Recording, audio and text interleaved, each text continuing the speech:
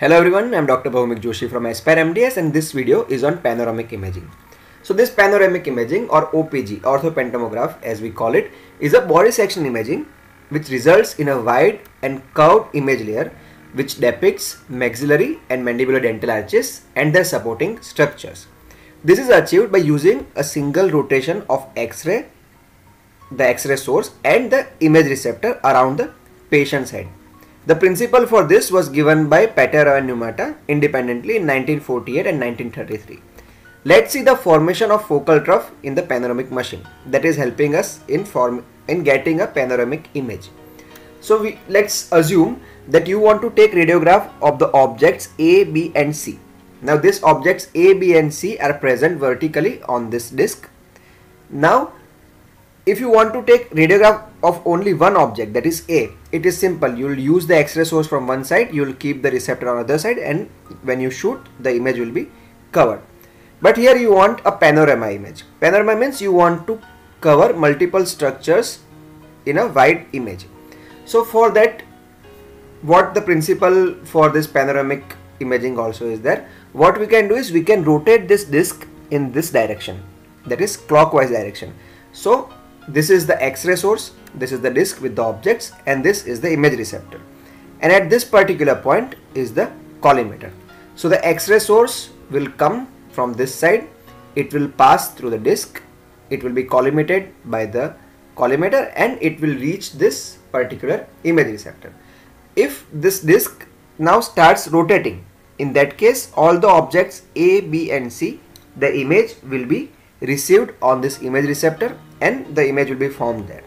But then problem is that all these objects are moving from this particular point and they are all getting registered on this point only, but they are obviously not present in the same place. If we don't move the receptor from this point, all their images will be registered at particular one point only. So rather than these objects appearing separately, we'll be seeing their images overlapped on each other. So to solve this, along with the rotation of the disc, what we can do is we can move the image receptor also in the same direction as the rotation of the disc is taking place. So if the disc is moving like this, the receptor also will start moving and all the objects A, B and C will be registered on this image receptor. So if the X-ray source will emit the X-rays, it will pass through the center of rotation and it will reach object A. It will get attenuated at object A and then it will reach the image receptor. So at this point, image of A will be formed. Now we know that the disc is rotating, at the same time the image receptor is also moving in the same direction.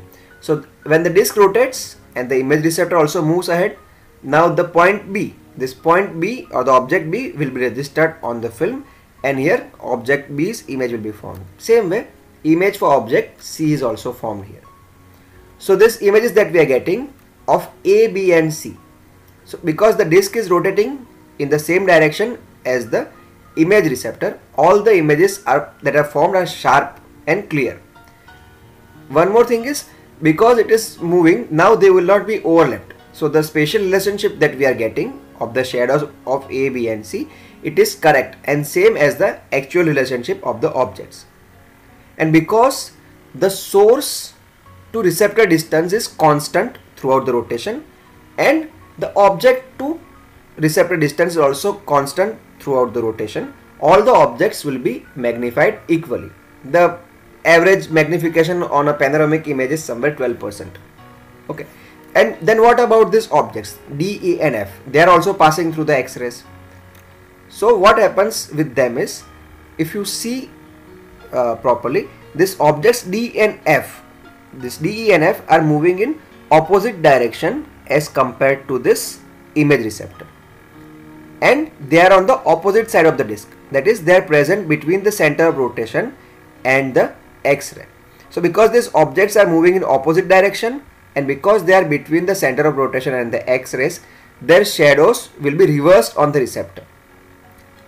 The reason for the shadow being reversed is the movement being in reverse direction. And this images also will be magnified and they will be magnified so much that they will not be visible clearly itself. The only clear images will be getting are A, B and C. This D, E and F, their appearance will be in reverse direction and so magnified that they will not be visible only. Right? This is the basic, the like you can say simplest concept of panoramic imaging. Now, what is next? We know that we are using this particular principle for taking radiograph of a human. Here in the previous example we saw that this disc is moving in clockwise direction and we are able to get the radiograph. But if you want to take radiograph of a patient, in that case you cannot keep on moving the patient for every time you want to take the radiograph. So to solve that, what we can do is we can move the X-ray source instead. So you can move the X-ray source in this direction so that the X-ray is passing through these objects A, B and C. If the objects pass through this A, B and C, obviously we'll need to rotate this particular image receptor also. So at the same point when the X-ray source is moving, we want rotation of the image receptor as well. So when the X-ray source and image receptors move together, we are getting images of A, next we'll get image of B and then we'll get image of C in this manner. In all three of this, what you can notice is presence or the position of the collimator over here. The collimator does not stay at the same point. Along with the image receptor, the collimator position also has to change.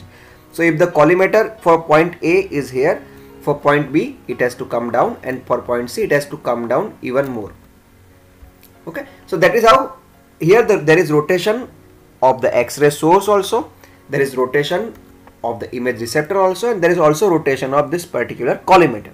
So that is how the rotation of the X-ray source and the image receptor together will form the image that is same as the spatial resolution, and the sharpness is equivalent to the actual objects being imaged. Okay, so now this is the main principle how the image is formed. Now instead of this disc which is having the objects A, B, C, D, E, F, you can imagine mandible.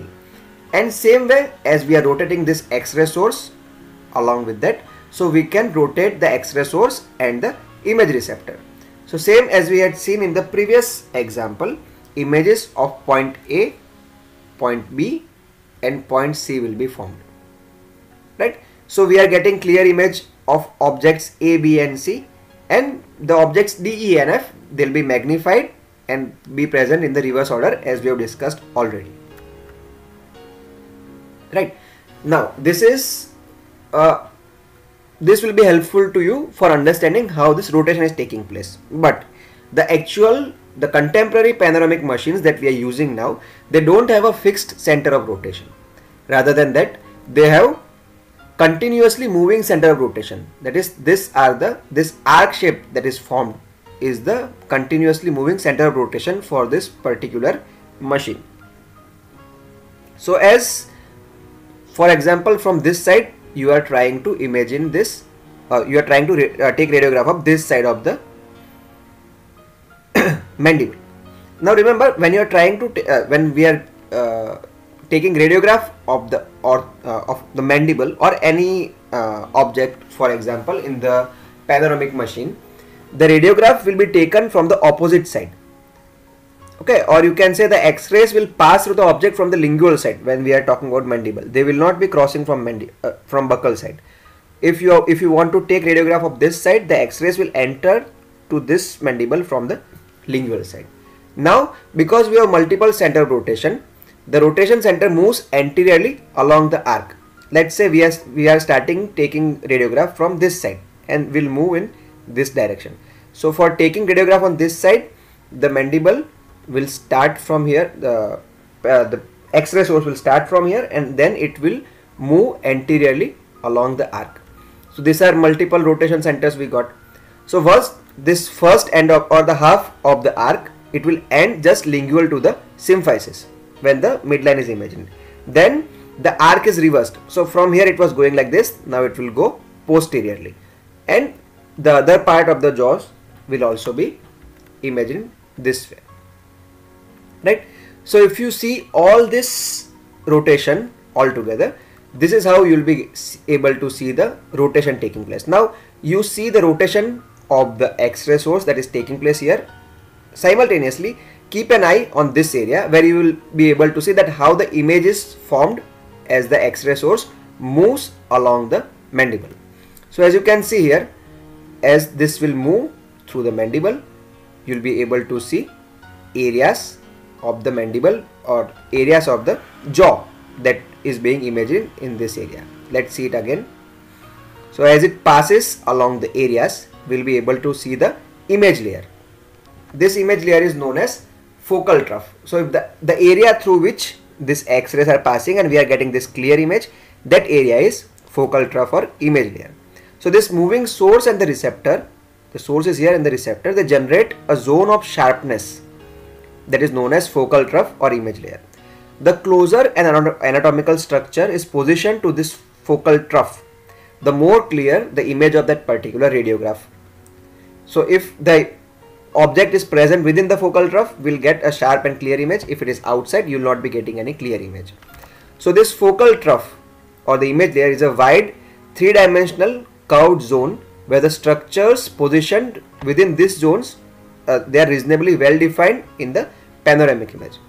So we can see that let's say for example only mandible, if we take about mandible, so this is the focal trough of mandible. So all the objects present in this area will be having a clear image for them in this radiograph, as we can see. Now in radiograph, that is in the panoramic radiograph, we have three type of images. These images are real image, double image and ghost image, depending on where does the structure being imaged lies in the rotation of the X-ray source and the receptor. First, let's see real images. So all the objects that lie between the center of rotation and the receptor, they form the real image. So if this side is being radiographed, so when the source is moving in this direction, all the objects present within this area, they'll form the real image. And when the rotation will be shifted to the other side, at that point the area between the center of rotation and this particular image receptor, they also will be giving us real image. So within this zone, the objects that lie within the focal trough particularly, they cast relatively sharp images, whereas the images of the objects which are, although they are present between the center of rotation and the image receptor, but if they are outside the focal trough, their image will be blurred. Okay, so here you can see that at this particular point, this ramus is being radiographed, and here it lies between the center of rotation and the image receptor. So because of that reason, this area of the ramus and body is appearing sharp on the image.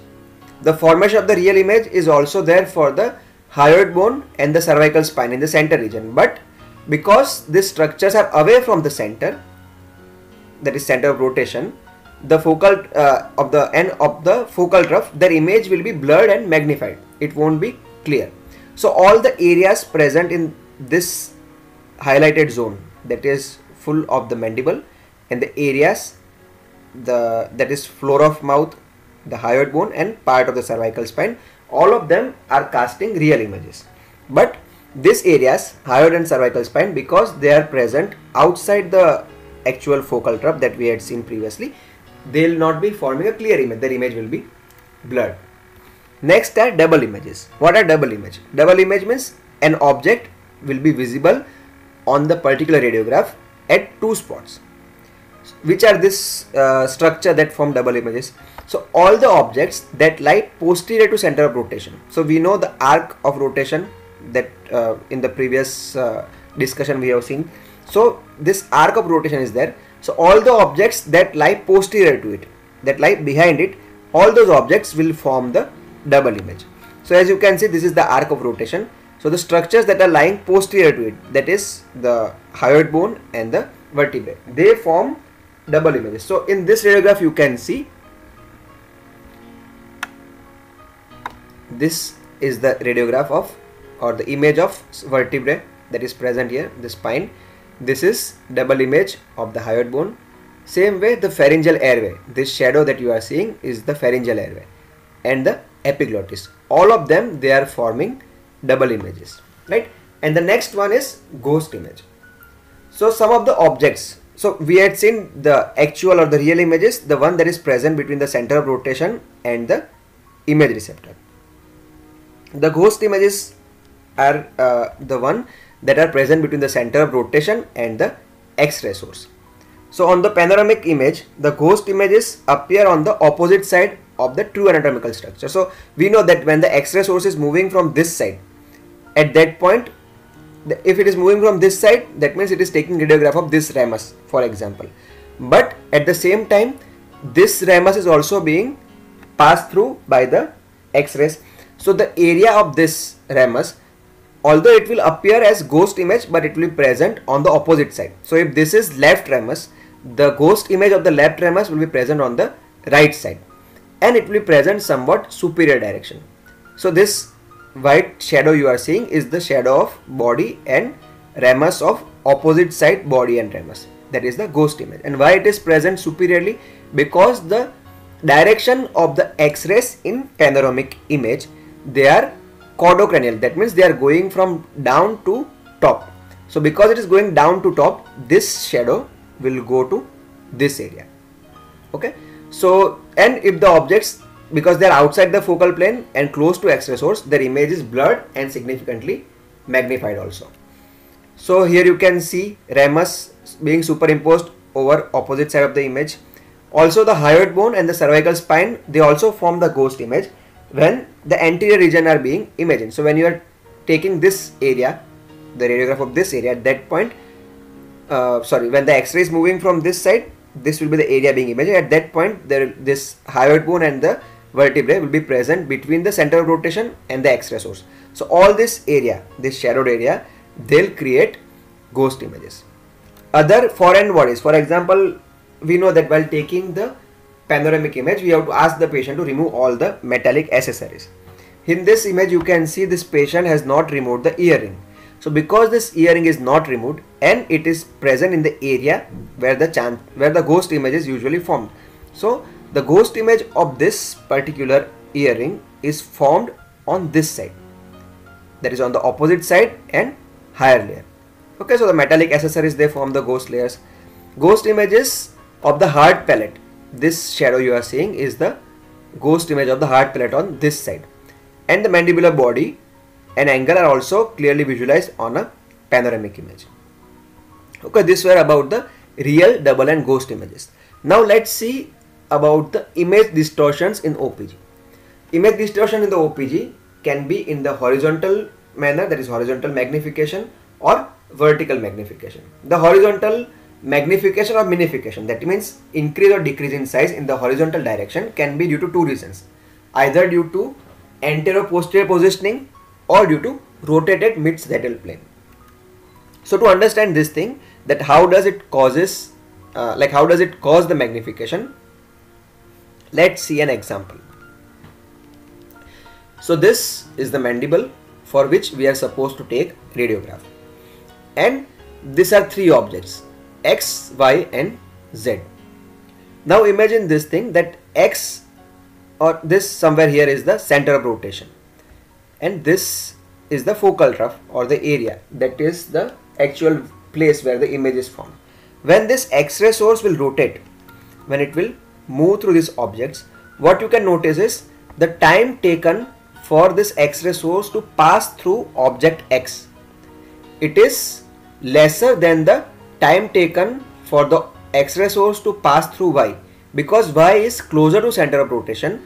The X-ray source passing through it will be slower, whereas the X-ray source passing through Z will be faster. So if we talk with example, if the X-ray source, the X-ray passing through the X object, if it takes 1 second, the X-ray to pass through Y, it will take 2 seconds. It is not necessarily double, but here it is for example only. So for Y it will take more time, and for Z it will take lesser time than the X-rays to pass through the X object.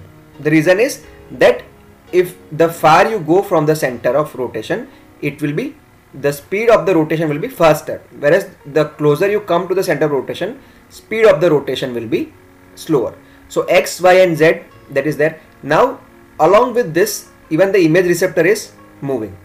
The image receptor is moving at its particular speed along with the X-ray source, right? Now this image receptor is set such a way that it will move at the speed to give us the clear image of X, that is the objects that are present within the focal trough.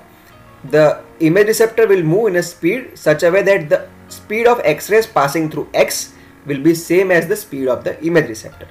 So we'll be getting image of X as a normal image. So this is how we are getting normal image. Now because the X-rays are taking longer time to pass through Y, so more of the Y area will, like, it will take more time to pass through it, and hence the image that we will get will be stretched horizontally. Okay, so that is called as horizontal magnification. And because the X-rays are passing very fast through Z, it will form a horizontal minification. That means it will be, you can say, the dimension horizontally for the object Z will be decreased. Okay, now let's see this thing with the example in mandible. Let's say this is our mandible on which here we have kept a metallic ring, and then we are taking radiograph. Now what we have to understand over here is that in this particular example that we are talking about, the mandible is present in the line of X, that is present within the focal trough, and if it is present within the focal trough, we'll get even magnification of the ring and the anterior teeth. So if it is even, we'll be getting a normal image. If the mandible is pushed posteriorly, so now mandible goes to posterior position somewhere around 5 mm. In this case, the mandible is present in this position of object Y, and we know that object Y, because it is taking more time to pass through it, or it is moving, another way you can explain this is that at this particular point the X-ray source is moving through Y slowly as compared to the X-ray source that is moving through the image receptor. For this reason, we know that the object lying lingual to or posterior to the focal trough will be horizontally magnified. So we have horizontal magnification of the objects when the mandible is present 5 mm posterior to the center of focal trough. Same way, if we are pushing the mandible anteriorly, in that case the mandible has come, or the anterior teeth and this metallic ring, they have come in the position of object Z. Now because object Z, we know what it will happen, there will be horizontal distortion resulting in narrowing of the object. So we will be getting narrowed anterior teeth and narrowed metallic ring appearance. Okay, these are the example where the antero-posterior positioning of the mandible will cause distortion of the image. Either it can cause horizontal magnification, that means stretching of the image, or narrowing of the image. Another way this horizontal magnification can take place is when the mid-sagittal plane is rotated. So here you can see that the mid-sagittal plane, let's say this is the mandible of the patient, and this is patient's right side, and this is patient's left side. Here you can see R and L mentioned. Now if you ask the patient to look on the right side, that means patient's mid-sagittal plane is rotated to right side, and when patient's mid-sagittal plane is rotated to right side, in that case,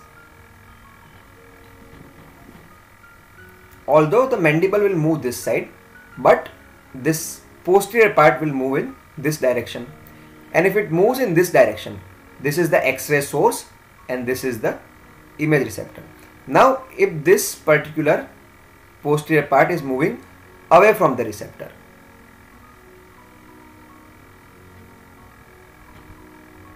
okay, so this posterior structure on the side to which the patient's head is rotated are magnified in horizontal dimension because they are moving away from the receptor. This is same as what we have seen here, that object Y over here is away from the receptor as compared to object Z. So because this particular posterior side of the patient's head, which is this is side towards which patient has rotated his head. So because the patient has rotated the head, this side will go away from the receptor, and as a result this posterior side of the patient's head or patient's OPG image will show horizontal magnification. Same way, what happens is when the patient has rotated this side, obviously X-ray is not going to be taken for this side also only. This X-ray will come this side also at that particular point. Now, when X-ray is being taken from this side of the patient's, the left side of the patient's face, it has come closer to image receptor, that is equal to the point Z that we had seen. We had seen objects X, objects Y and object Z, where the Y was closer to the center of rotation but away from the image receptor, but Z was closer to image receptor. Here this side has become Z, and what we remember is for Z there was narrowing of the image. So the objects that are present on the side away from which patient has rotated the head, they will show narrowing of the image. So this you can understand from this, when the radiograph is being taken for the side towards which patient has rotated the head, that means the side from which the mandible has gone away, the posterior part has gone away, there will be horizontal magnification of that part, right? And when you are taking radiograph from the, when the radiograph is being taken for the side which has gone closer to the receptor, we will see narrowing of the image. So you will be seeing unequal distortion of the face, on which on this side you are able to see stretching of the teeth, whereas here there are narrowing of the teeth. You will also see overlapping of the premolars also, right? And the vertical magnification is same. We know that the closer the object is there to this particular receptor, lesser will be magnification, and the far it goes, more will be magnification. But the vertical magnification is controlled in the panoramic units because the distance is maintained constantly throughout the exposure cycle. So this is not very much important in case of the panoramic radiographs. Now we'll see the influence of spatial relationships when you are interpreting a panoramic radiograph. The orientation of the panoramic X-ray beam we have seen in the OPG is caudocranial. That means it is going from the downside to top side. Okay. Now let's imagine that you are taking a sagittal section of this particular mandible. This is the sagittal section, and on this sagittal section we have three objects X, Y and Z.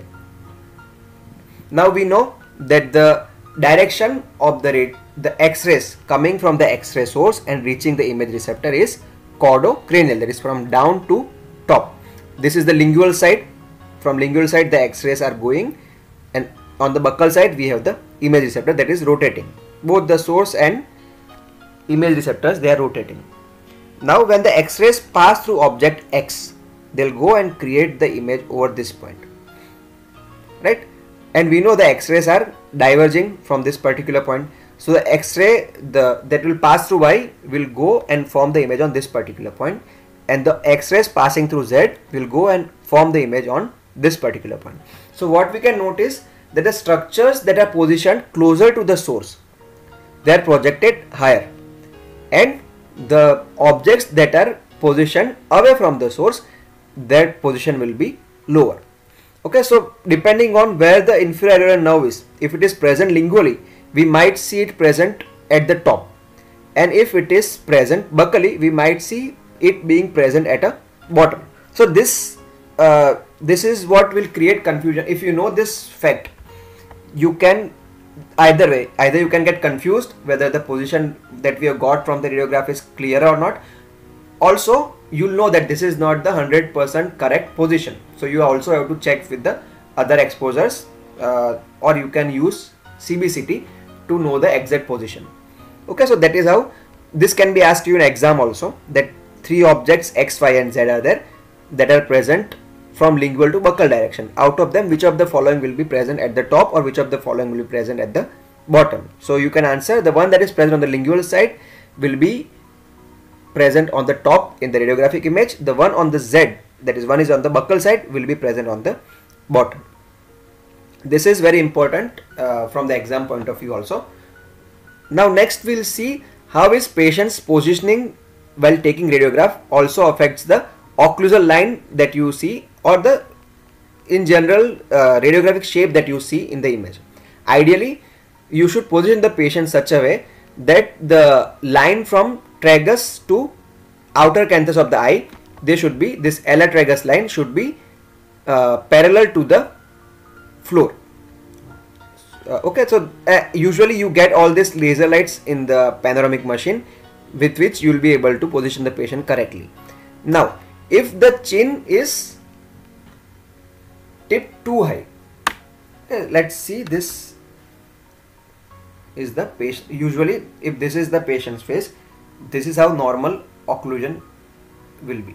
Okay, this is normal occlusion. But if you are trying to tip the patient's chin too high than the normal, then this line that we had got, it will get, either it can get flat or it can also get inverted, because the X-rays are not passing through a normal positioning for which the machine has been programmed. So rather than the image being, occlusion being flat or normal curve, we'll get a reverse occlusal curve. In this case, we'll also see presence of radio opaque shadows of hard palate on the maxillary teeth. They'll get superimposed, so that will also obscure the vision, right? Now another thing that can happen is if the chin is tipped too low. In the previous we had seen it was tipped too high, but instead of this, if the chin is tipped too low, then you will get exaggerated smile curve, as you can see here, because it is tipped in this direction. So this exaggerated smile line will be seen, and you'll also see teeth being severely overlapped in this area. Also the symphysis region or the symphysis region and the mental region of the mandible will be cut off. It might not be present in the image. Both the mandibular condyles, they may be projected off the superior edge of the film. So this, they may reach up to this higher point also because of this positioning error. Okay.